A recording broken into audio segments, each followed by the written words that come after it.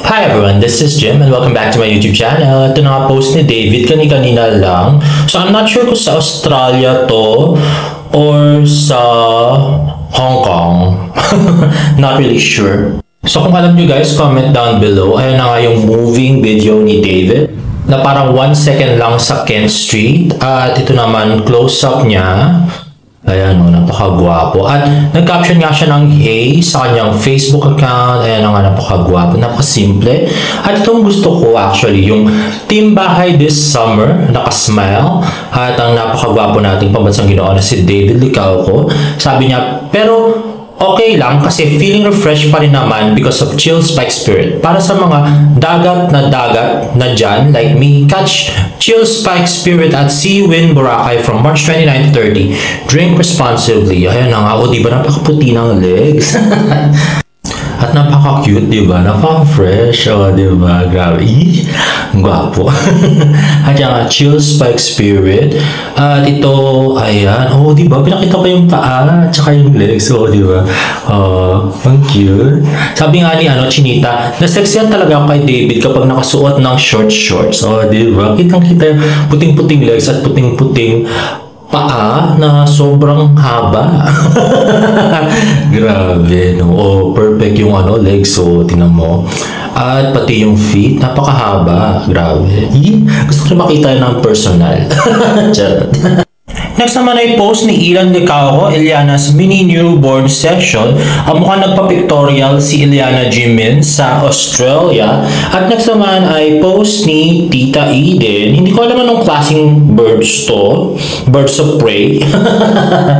Comment down the link down below guys kung anong klaseng bird to.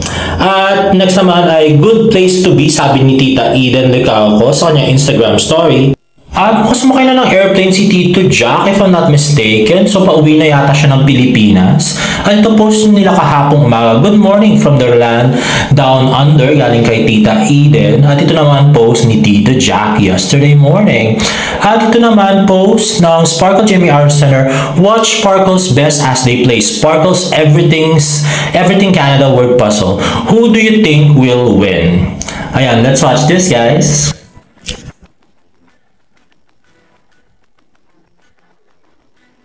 Maple syrup. Galing! All Canada. Maple syrup. Maple syrup. Maple syrup ba? Level C. Severe? Hindi. Pwede ko magpasok. Okay, pangir na. Ano yan? Level C yan. Hala, bakit pareho kayo ng sagot? Like mine, see? Meant to be yarn.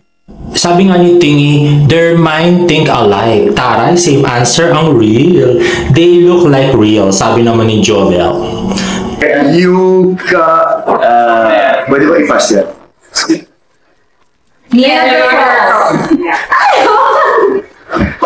Niagara. Niagara Falls. Hockey. POD. Biro? Pass. Montreal? Yes! What is going on? Melatonin.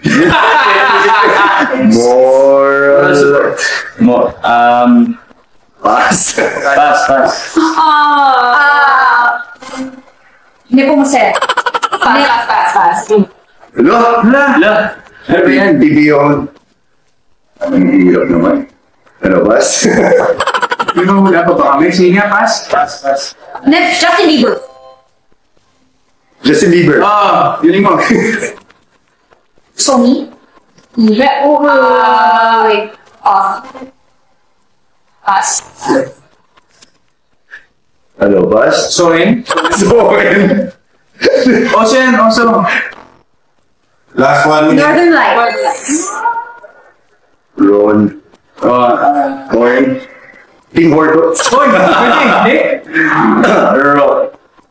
Sige, pass. Queen's Beard. Naku po. Can I wait?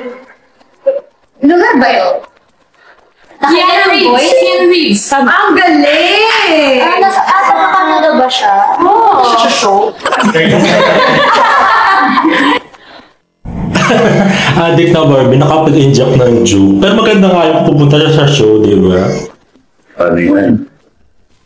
Yung air so namin. ikaw? Pass. Ano? So baka artista din to. Kuna? Hotel. Geraldo. No. Last team. Toronto. Raptors.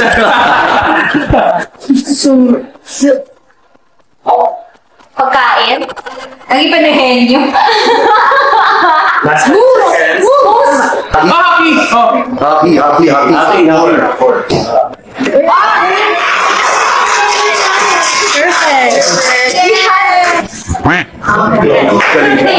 Mga kausap! Pinakit sa Canada. Ayun na nga guys, so I therefore conclude na sa grupong ito, mas matalino yung mga girls kaysa sa boys. Gwapo lang yung mga boys talaga. Next naman, ay post ng Sparkle Artist Center. So, Sparkle Jamie Artist Center, ayan nga. Barbie Fortes and David Licaco are all set to spread some love mga global Pinoys in Canada. Catch them on Sparkle Goes to Canada, April 5 at Sunview Alliance Church, Calgary, Canada. April 7, Toronto Pavilion, Toronto, Canada. Let's watch this. Ang bilis niya matuto fast learner. At saka gusto ko yung willingness niya na sabi niya, paano ba yung mas magandang group? Di ba? Nakakatuwa. At saka ang bilis niya nakukuha yung steps, nakakatuwa. Nakakagulat. Nice, grabe yung papuri niya kay David. Kahit na si Barbie ay nag-work hard talaga para turuan si David sumayaw, no? Grabe, I so love them. Sana kayo na lang. Ito muna. Right muna. Right.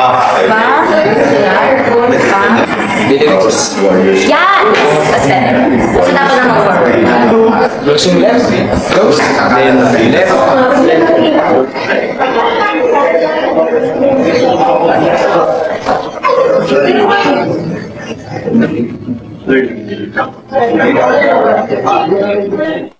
O diba, alam na yung galawang David. Pagka medyo kumakamot na ng ulo si David do sa steps, magpapa one time pa, sabi ni Barbie, one time pa para ma-practice nila yung steps. Parang perfect nga naman ni David, di ba? Ang galing. Ayun na nga sabi ni Salamisim. I loved him so much. Barbie asked David if he wants to repeat the dance one more time to make sure he catches up with it. And how Barbie complimented him by saying he learned the choreography fast and would even ask about what looks better sa ginagawa nila. Hashtag Barda. O diba? Grabe talaga si Barang. I so love you, Barang.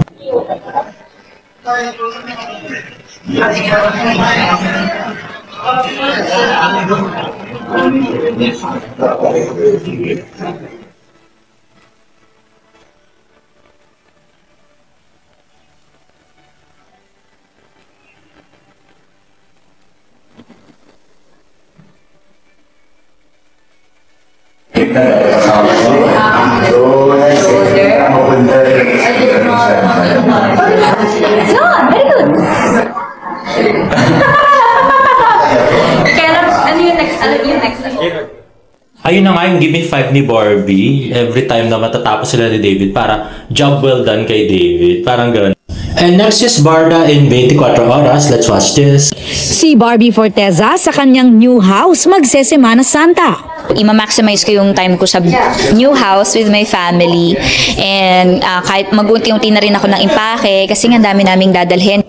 Ang kanyang pulang araw leading man na si David Licaco naman, may yearly tradition with the family. Kalipat ko na kasi ng condo, so I wanna polish yung design, interior, and I think I'm gonna be spending time with my family. Siguro we would go to yung tradition namin na 7 churches. Ayun na nga, so mukhang team bahay ang Barda ngayon. Wala mo ng beach. Wala nang bulbul si Barbie. At yun, team bahay pareho ang si Barbie at David. And this is from Bandera. More details about their Holy Week celebration. Let's watch this. Hi, Holy Week traditions. Usually go to 7 churches. From Quezon City to Makati to Pasig. Pasig to Makati to... And then we end up in Tagaytay. So, yun yung usual na tradition namin ng family. Oo. Tapos ano ba yung mga sinasacrifice mo minsan kapag Holy Week? I try not to eat pork. I try not to eat meat. Ayun. And next is for Barbie Cortesa. Let's watch this. Traditions wala, but I always make sure kasi wala naman talagang work pagka Holy Week na I get to spend time with my family. Yung time na hindi ko na ibibigay sa kanila kasi busy ako sa trabaho. Talagang pinagkakasya ko sa Holy Week na talagang na-enjoy naman namin. Oo. Pero tuwing Holy Week ba may mga sacrifices ka rin ginagawa? Penitence or something? Hindi kami masyado sa mga ganun eh. But we usually just stay at home and spend time together. And next naman is Barbie and David in unang balita kaninang umaga. Let's watch this. Bago ang Holy Week break, nagkaroon ng final rehearsals at run-through ang Sparkle couples ng sina Judy Ann San Jose at Raver Cruz, Barbie Forteza at David Licauco. Ano daw? Sparkle couples daw? Iyang Barda. At Bianca Umali at Ruru Madrid para sa kanilang production number. Kasama nila sa final rehearsal ang direktor ng show na si Mr. M, Johnny Manahan. Handa na rin daw ang mga damit at costumes para sa show. Ano siya, sumasayaw siya, nakikisabay siya sa akin, sumasabay siya sa akin. Kaya nakakatuwa rin siya talagang samahan. Barbie helps me in a lot of ways sa acting and now here naman. So, ayun, nakakatuwa na nandyan siya, na tinutulungan ako, sinusuportahan ako sa mga bagay na hindi pa ako ganoon kasanay. So, ibig mo sabihin, David, bukod sa best dance teacher na si Barbie, siya pa rin ang teacher mo sa acting. Ay, grabe. May personal teacher ka sa acting. Tapos, siya pa rin ang nagdidisiplina sa'yo pagdating sa pagiging punctual sa work. Grabe. Ang dami mo nakukuha kay Barang. Paksalan mo na. Itanan mo na yan. Grabe. Next naman ay post ni Ivy Dalisay, kondo daw ni David. Galing yan kay Fian Justiniano. We Tile Trends Incorporated are glad and honored to have joined Mr. David Licauco in his latest investment, a modern space. Yung napakagandang design ng bagong kondo ni David Licauco. Ayan, ang kitchen. At yan, dining area. So, bachelor's, bachelor's condo. Ayan, ang shower. At ito naman post ni Walikin Manansala, nice game bros, David Licauco and Dustin Yu. Itong kahapon, after nung rehearsal, ayan nga, napaka-pawis na pawis at napaka-cute pa din. Napabasang ginoo. At yan naman, marami sila dyan, isang buong team. At yan nga, si David. At next naman, ay post ng Keyman's official, having protected skin is a superpower. Unleash the power of protective skin. Na napakagandang si Barbie Forteza. At ito naman in-edit ni Cordelia. Sabi, chillax daw muna sila after the rehearsal. Sorry, Sir Nathan. Ayun, sinama nga si Barbie sa picture ni David.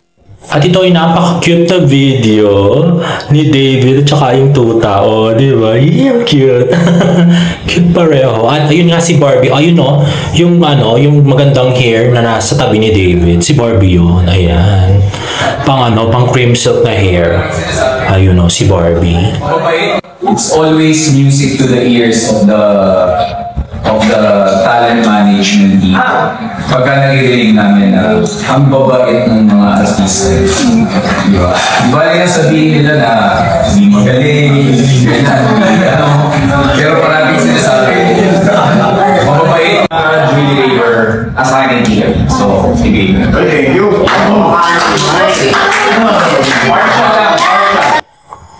At yan na nga. At Umalis na nga. Ayun o, si Barbie yun o. Oh, ayun o, yun o. At yan na nga, paalis na nga yung aso. At ito naman si Barbie, ayan. Yakap-yakap niya na yung aso. At kinis eh. Grabe. Pagkatapos yakapin ni David, ay si Barbie naman ay kumis doon sa aso at niyakap at kinis pala yung aso. At yung aso pala ay si Nanono, the girl from Nowhere Bitch Dog. Open for collaboration DM here. So, merong may-ari sa kanya, dinala lang siya doon sa Sparkle rehearsal. At kitang-kita naman na parang pet lover si Barbie tsaka si David. Napaka-natural nila doon sa tuta, di ba? Grabe. Meant to be. And there you have it, guys. If you like this video, please give it a thumbs up and please subscribe to my YouTube channel for more Barbie updates. See you in my next vlog. Bye!